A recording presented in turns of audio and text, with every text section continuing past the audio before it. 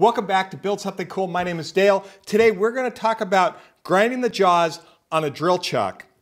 And there's been some interesting things that I've discovered that I think you guys are going to like. But before we get into that, how many of you guys like working with metal and want to learn more? Well, I'm designing this channel just for you, whether you're a beginner or you've been doing it for 10, 20, 30 years. I'm designing this channel just for you. So please hit the subscribe button if you want to learn more about metal. How many of you out there, raise your hand if you have a drill chuck where the jaws are worn out? I've got about 4 or 5. Yeah, I've got several of them that way. And I end up not using them. I've got some really nice chucks. What advantages are there to grinding these chuck jaws? Well, one is to save money. A new set of jaws for these run 80, 90 bucks. Kind of expensive, especially when I buy these used for about anywhere from 10 to 20. The next advantage is, of course, well, recycling. Okay, I'm joking. I'm not worried about putting these in the landfill because they're just too nice to do that, and I've never found a chuck I couldn't actually repair. Now, what are the disadvantages? Well, the disadvantages are you're going to change the capacity of this. It's not going to be able to hold as small a drill bit.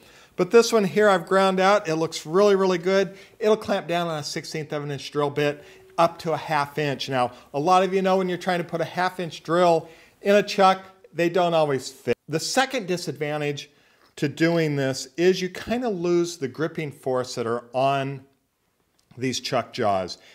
And it's really kind of tough that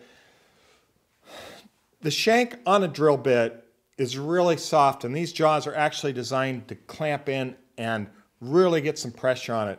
Well, when you grind them out, you end up adding more surface, and that surface is divided out over a larger area of the drill bit, so they may not hold as tight.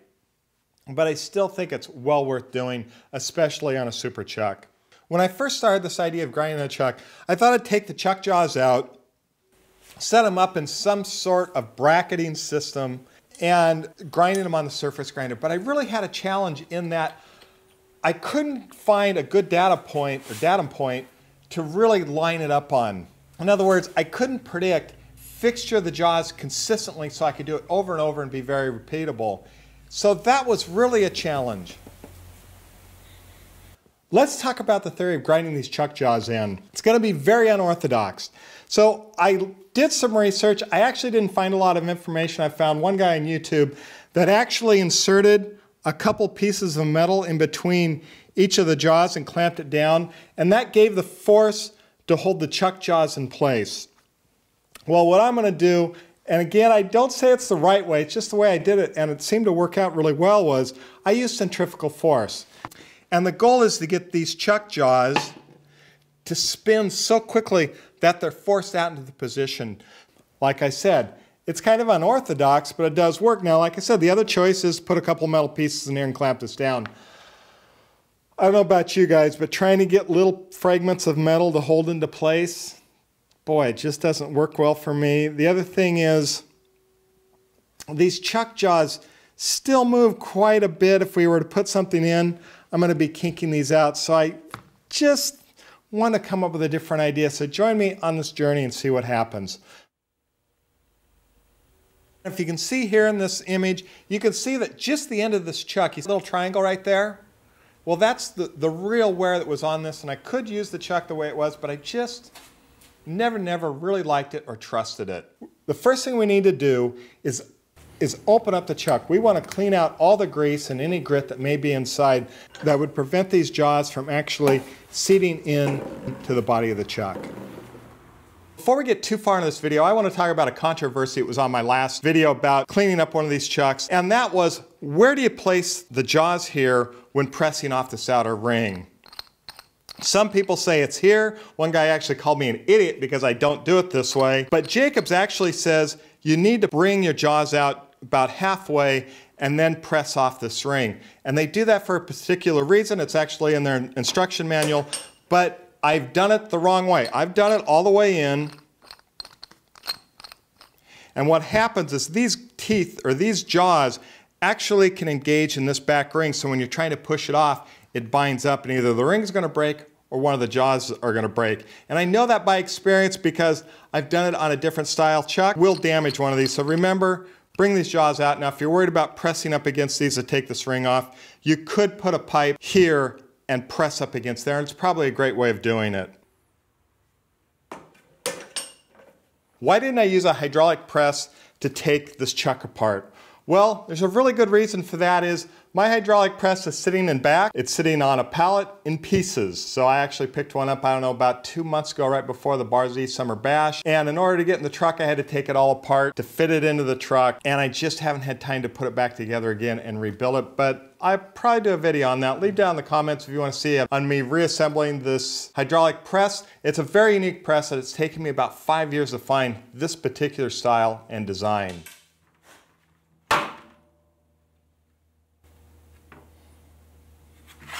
First thing we need to do is we need to take the chuck apart, clean it up inside and out. We want to get rid of all the grease. The grease is going to attract any of the grinding dust.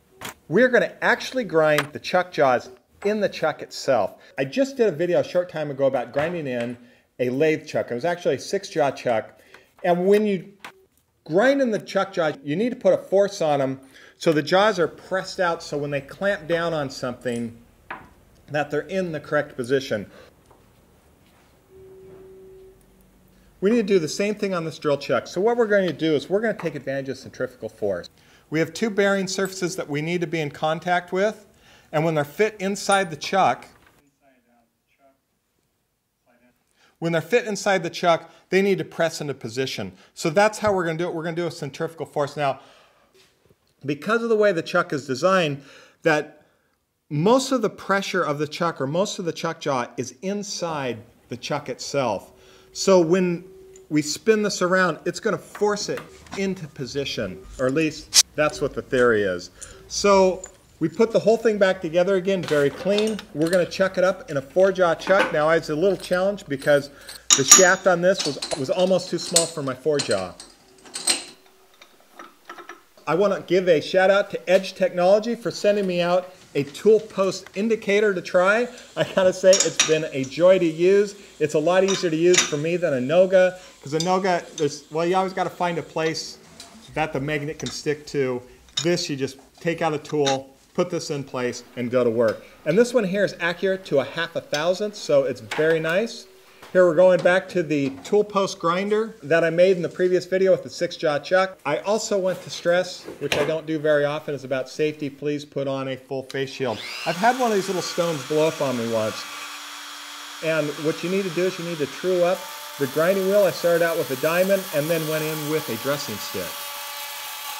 Also, that the chuck is very loose and it's going to move on you. So what you want to do is you want to take some electrician's tape, wrap it around it so it's not going to spin at all. Here we are setting the speed to the lathe. Like I said, it's 1500 RPMs. And we're starting our grind.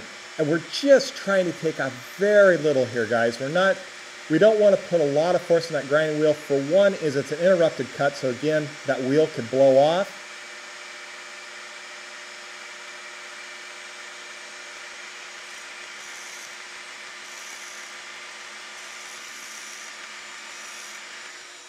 Look at that. So now, if we look inside there, we have a little problem.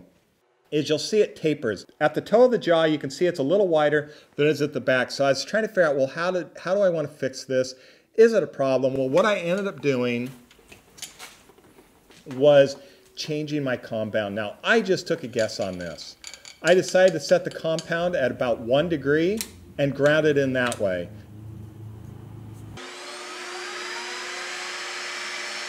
Now here, I didn't do a really good job of spinning this. You can see that I'm not turning the handle consistent.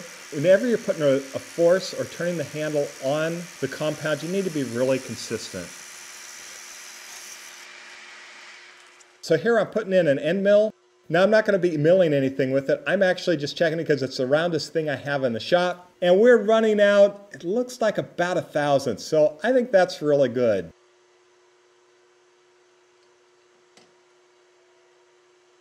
So now we have to take the chuck all apart again because we need to add the grease to it, clean out all the grinding dust and grease it up. But as I'm looking at these chuck jaws, I'm just not that satisfied with the condition. You can see that the centers look just not ground as much as the heel and the toe do. So I'm going to put the whole thing back together again and re-grind it.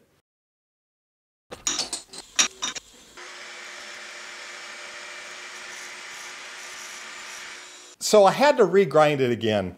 And the jaws look so much better on the second grind. I don't know what went wrong the first time. I guess I just didn't take enough time. When I was turning the handle on the compound, I'm looking at that video and going, I really wasn't putting a consistent radial force on it. And that was probably causing me some problems. So the second time I did it, I was really careful to get my hands in there and spin it as gently as I can. I don't have an automated system for that. I've seen people use drills with shafts on them, and I think that's a great way to go. I just didn't have one set up. And I gotta say, the chuck worked out really well. Now, the first time I ground it was out about 1,000. The second time I ground it, it was out about 3,000. So I'm not exactly sure where the variance is, but it is within tolerance of what Jacob says a chuck should be. I'm really happy with the results. So again, if metalworking is your thing, hit the subscribe button. You can also find me on Instagram and Facebook, where you kind of get a behind the scenes of what's going on here in the shop.